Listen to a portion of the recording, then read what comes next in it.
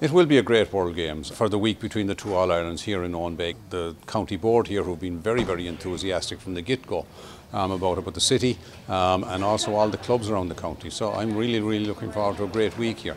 Pack your bags for Derry. Ladies football is played not only in Ireland, but it's played all over the world, particularly in the Americas, in South Africa, in the Middle East, and Australia and Asia. And on a personal level, my daughter and her friend went to Australia a number of years back and signed up with the Wolf Tones in Melbourne and had a great 6 months to a year there. And I would like to emphasise, not only was the football great, but apparently the whole social life and the socialisation process which happens with them, it helps Irish people to be Irish abroad and to bring their friends with them. It's wonderful to see the growth of the games all across the world, and not just within the Irish communities, but throughout all nationalities. And we'll see that in the World Games here, and it brings a spectacle that we don't always see in Gaelic games, and I think that's hugely important.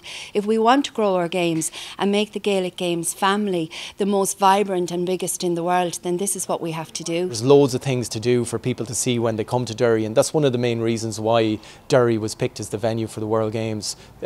People, they won't be stuck for anything to do during the week.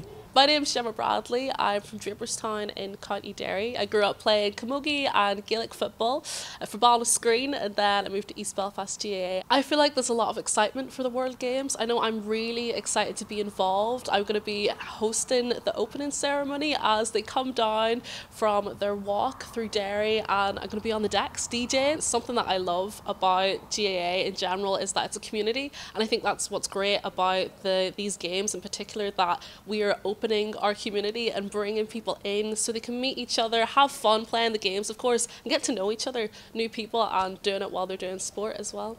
I just hope that all the players that have been saving up for the last 3 to 4 years to get to Derry to participate in the World Games have a real lasting memory and really enjoy the week here in Derry.